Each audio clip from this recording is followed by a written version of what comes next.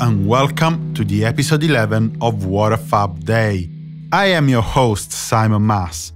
We're having a short but very sweet episode today with lots of positive news and nice curiosities. Let's start with the 11th of January 1962. On that date, the Beatles, featuring Pete Best on drums, performed a lunchtime concert at the Cavern Club in Liverpool. As coincidence has it, the band had another such lunchtime engagement exactly 1 year later in 1963. After performing at the Cavern, though, the Beatles jumped on their trusted van to reach one of the two venues of their evening engagements, the Plaza Ballroom, Old Hill, in the Midlands. The adverse weather conditions and the strong winds — it was the coldest night on record for 7 years — made it impossible for them to reach the second venue, the Ritz Ballroom in Birmingham, and so that engagement was postponed to the 15th of February. These first two entries display what changed between 1962 and 1963 for the Beatles. In early 1962, the band had exploded locally, but was still virtually unknown around the country and found hard to receive bookings from outside the Liverpool area. The lads kept themselves busy playing show after show, but they started to feel restless about their confinement to the local scene. 1963 saw the Beatles making it exponentially on a national level, with a schedule of performances and engagements that became even more frantic than 1962's. And a key element of this growth was their second single, Please Please Me, released today across the UK. It would eventually sell enough to be considered the #1 single, figuring at that spot on some charts, including that of New Musical Express and Melody Maker, two of the biggest music publications of the era. On the other hand, since there was no single official and national sales source, one could argue that Please Please Me actually reached only #2 in other publication charts. Regardless, the release was instrumental to make the Beatles a household name and to put the band in the big league once and for all. It could be said that the Beatles faced the challenge giving it all they had, but they had much more to give.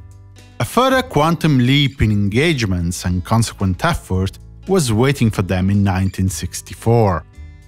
Talking about 1964, on the 11th of January of that year, the now Fab Four were featured in the 16th and last night of the Beatles Christmas Special at the Astoria Cinema in London. I bet that after another successful routine appearance, the lads had their minds switched on to their next big step, Paris.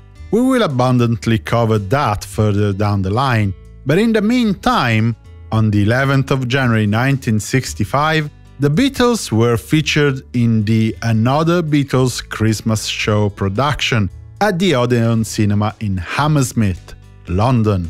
Do I need to tell you that they were involved in the two comedy sketches and the 11-song performance that closed both houses? Well, I just did. And so, let's move forward to 1967 and to a very musical evening. Watching a broadcast of Bach's Brandenburg Concerto No. 2 in F major on BBC Two's Masterworks, Paul McCartney decided he wanted the sound of piccolo trumpet on Penny Lane. In the Brandenburg Concerto, the instrument was played by David Mason. You might want to remember the name, just in case. But the day of musical wonders wasn't over. That same evening, Paul and Ringo went to the Bag of Nails Club in London to see a new musician recently arrived from the United States, a guitarist called Jimi Hendrix. The two had a blast, and the Beatles and Paul McCartney in particular developed a very good friendship with Hendrix in the months to come.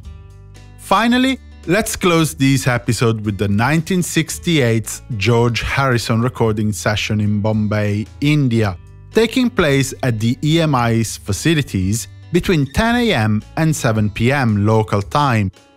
The session was meant to continue working on George's solo effort for the soundtrack of the film Wonderwall.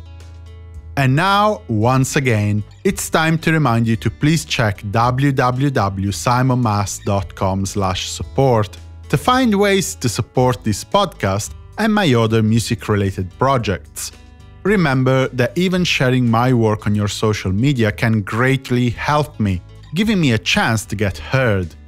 In addition, please notice that the episode description has an Amazon affiliate link containing all the sources, books and otherwise, that I use to write these episodes, should you feel like delving into the material by yourself.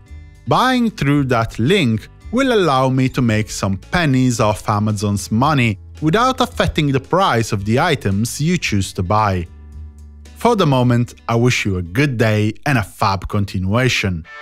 Simon Mas, music you love.